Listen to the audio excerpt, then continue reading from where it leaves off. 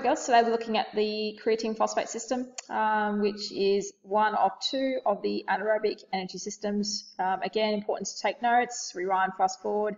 I will be fuzzing myself out of a view as there's lots of diagrams and one video that I'd like you to watch and take screenshots of the diagrams.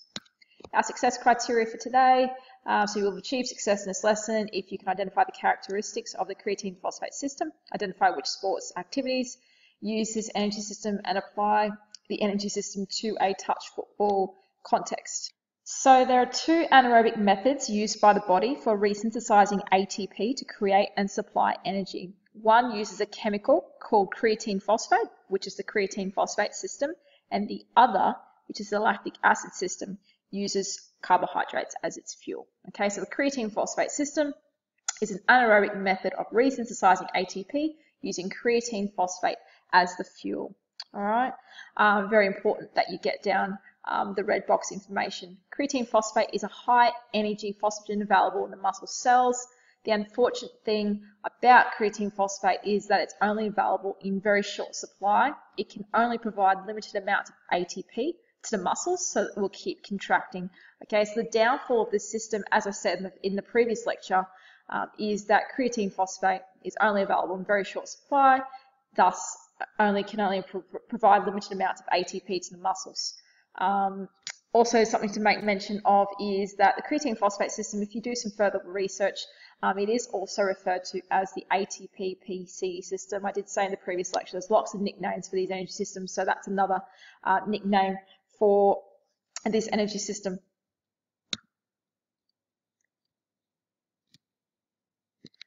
So this is actually the simplest energy system out of the three of them. Doesn't mean it's the easiest to grasp, but it is the simplest in terms of its production. This system provides energy through a chemical reaction to resynthesize ATP using creatine phosphate, which, like ATP, is a high energy phosphagen available in the muscle cells. Now, we already spoke about that. The enzyme creatine kinase speeds up a chemical reaction that results in the separation of creatine and phosphate and the release of energy. This energy is then used to recombine ADP and phosphate to reform ATP. One molecule of CP, so creatine phosphate, resynthesizes one molecule of ATP. Okay, one for one. Okay, now what I was talking about before, ADP and the P, remember the phosphate breaks off to formulate the ATP, and then that ATP is used for muscle contraction. We know that ATP needs to be resynthesized, and that's done through creatine phosphate. Okay, so that's very, very important. And again, like the previous lecture where I showed you that diagram of how ATP is formed, that goes around the circle. So once that phosphate breaks off, ATP is produced, used for muscle contraction. We then need to resynthesize that ATP through creatine phosphate. Probably the most perfect example of the creatine phosphate system in action is the 100 sprint race.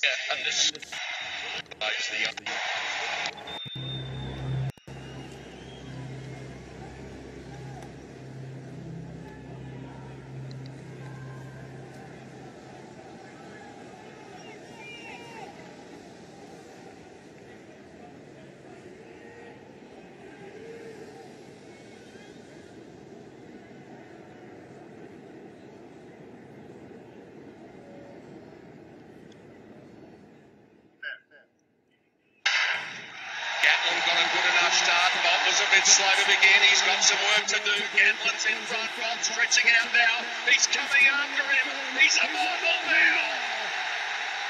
Usain's done it. Gatlin challenged for the silver medal. 9.80 all the way from Beijing to London. Okay, so his time was 9.80, and if you've looked at the previous lecture, you would know that the ATP-PC system, or the creatine phosphate system, can sort of last up to 10 seconds. So you can see in that video that Usain Bolt was predominantly using the creatine phosphate system, and to train for that, he's not just running 100-meter sprints. To train his creatine phosphate system to improve it, he would most certainly be be doing, things like a 150-meter sprint, a 200-meter sprint, where it taps into that lactic acid system, just to really reinforce and strengthen that high burst, high intensity, short duration energy. So the use of this system to provide energy for muscular work is limited by a small supply of creatine phosphate in the muscle cells. And thus, as a result, it's used to supply ATP for muscular contraction for only high intensity and short duration activities for up to 10 seconds of work.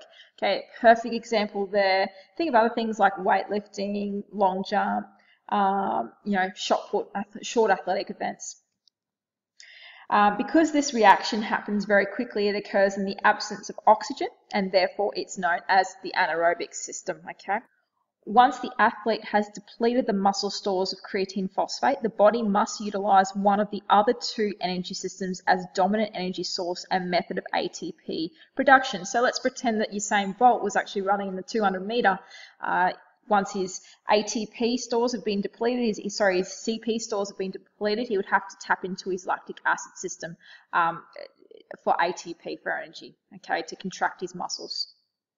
So that's very, very important. So once your CP stores have been depleted, you tap into the next energy system. The CP stores in the muscle can be resynthesized during low intensity exercise or at rest. It actually takes a long time, so several minutes in a sporting context, to fully restore muscle creatine phosphate stores, which is actually why athletes training for speed must ensure they have sufficient amount of recovery times between each effort when working out. So, for example, if Usain Bolt was training, in Olympic Games build-up, he wouldn't just be running 100-meter sprint after 100-meter sprint. He would be running, 100-meter sprint.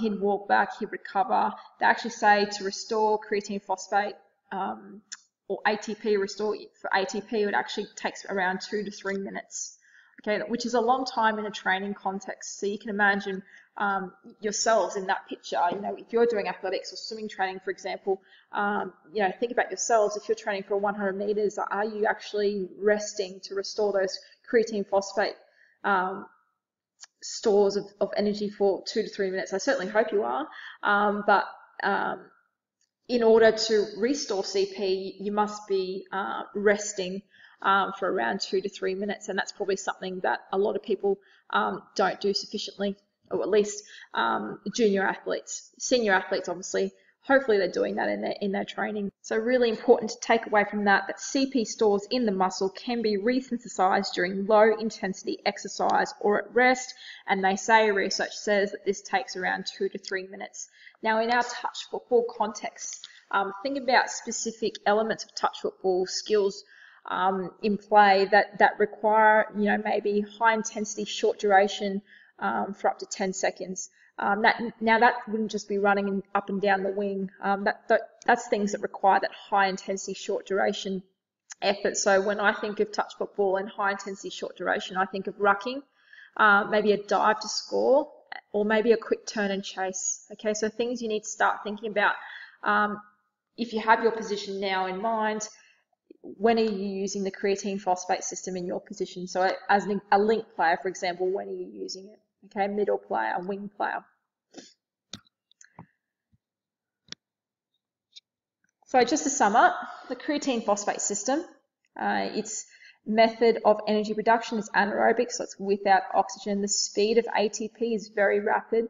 Fuel source is creatine phosphate, which is located in the muscle cells, produces very limited ATP production. Okay, we know it only sort of produces a limited amount in a short amount of time because CP stores become really depleted quite quickly. Duration and intensity, it's used in sprints or any high intensity activity or effort. So remembering it's that 95 to 100% max effort. So, a quick sprint to chase down someone with the ball in a touch football context. We're just going to finish with another video that, again, this is a really good one that sums up the ATP or creatine phosphate system quite well. So please take notes on this video.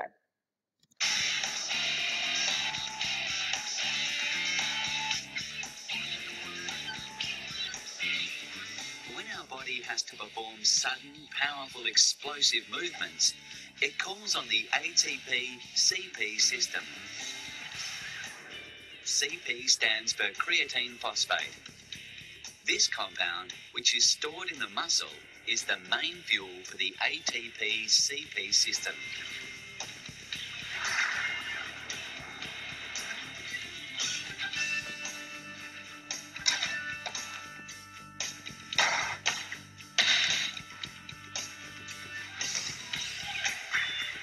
The ATP-CP system works by first using up the ATP in our muscles,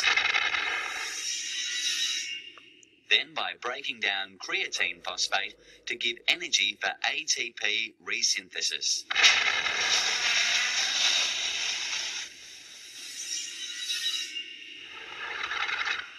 This system produces ATP very quickly, but the downside is that it runs out of fuel in around 10 seconds. So this is the main energy system for short-term, high-intensity effort.